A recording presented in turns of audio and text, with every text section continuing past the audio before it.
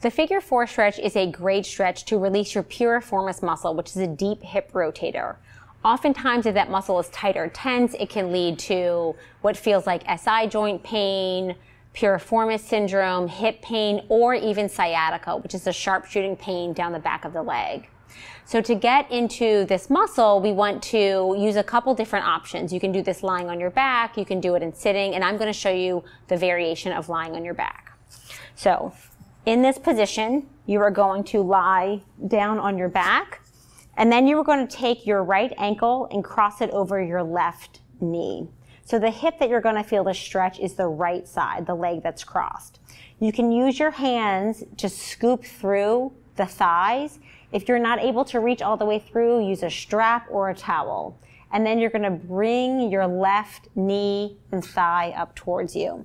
So with your hands looped through, grab behind the thigh and let that left leg relax. So the figure 4 is because it kind of looks like you're making a 4 with your legs. But in this position, keep the shin nice and straight for that crossed leg, and you'll feel the stretch in the right thigh. And you just want to hold it here. You're not gripping and tightening. You're just taking big, deep, soft breaths and feeling the stretch in your right hip. Good. Deep breath in and relax.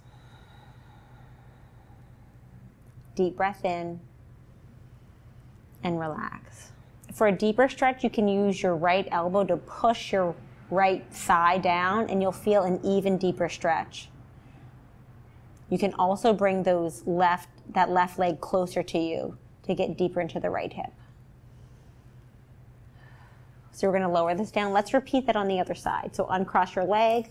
You're going to cross your left ankle over your right knee. And then again, reach your arms through the thigh.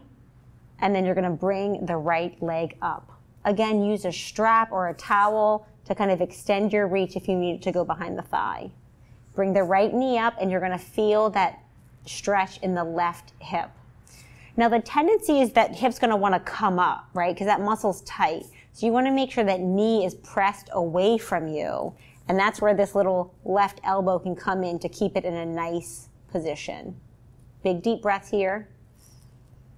You may find that one side is tighter than the other. That is very common. Big deep breaths.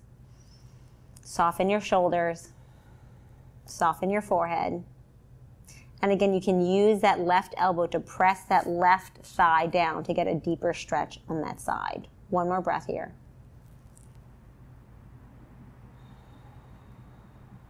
Good. We're going to lower that leg back down.